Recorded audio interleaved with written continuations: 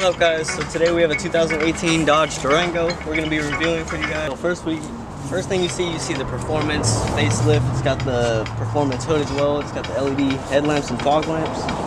It's got the 20-inch gloss wheels.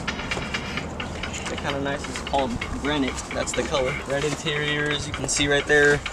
Keyless entrance. Have the key right here. Press the button. Do this to unlock. So we unlock it. It's a 3-row SUV. Got that trunk thing. Double touch that. Opens up. No hands, no nothing. You double click it again and then, so it's got the parking sensors back here as well as the backup camera, LED tail lights, all LED, the whole thing. Dual exhaust, and it's all blacked out too. We got the black dark windows. We got the black trim. So let's go ahead and hit the interior.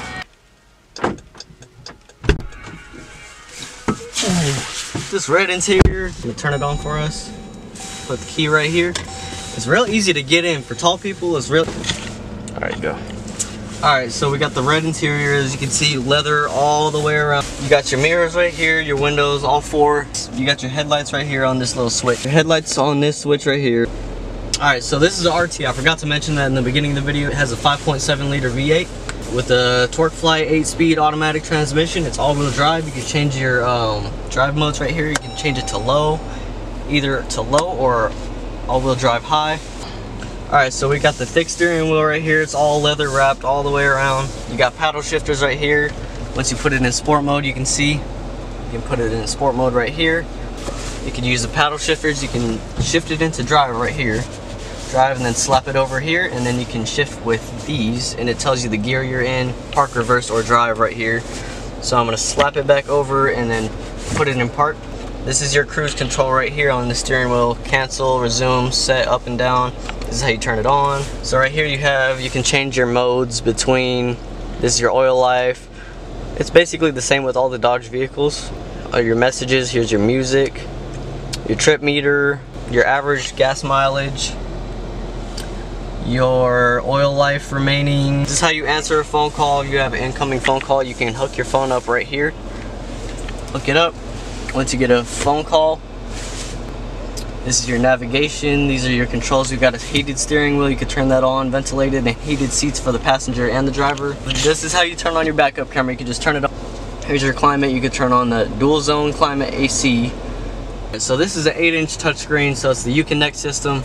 I forgot to mention that when I first started. Here's your media. This is where your songs will pop up. Alright, so this has the Beats audio system. It has a good spot for you to put your phone if you need to. It has your charge ports right here as well as your auxiliary cord. This is your cigarette lighter right here. So in here you have, I believe you have your regular plug in here. This is a lot of space. That's how you drop that. So you have this little cub. You can put either your phone, look, it's a good spot for your phone. Then you can do this just to reveal your phone, or both. Then your phone's in here. Alright, so this is your home link right here. This will open up your garage. You can set it right here. This is how you open up your trunk. This is your lights. You can turn all your lights on in here. Alright, so let's head to the back seat and see what the size is like. Alright, so right here you have your vent controls in the back. So you got AC as well as heated seats back here. You got your vents right here. You can turn these all on. Make sure the back passengers aren't cold either. You can turn the back ones up, you can turn them hot, cold. You got your AC. So right here you got this little cubby. Got your cup holders. Oh, you got your automatic windows back here.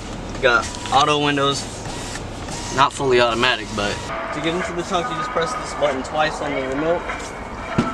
Opens right up. Completely touchless. And close up the trunk, it's this button right here.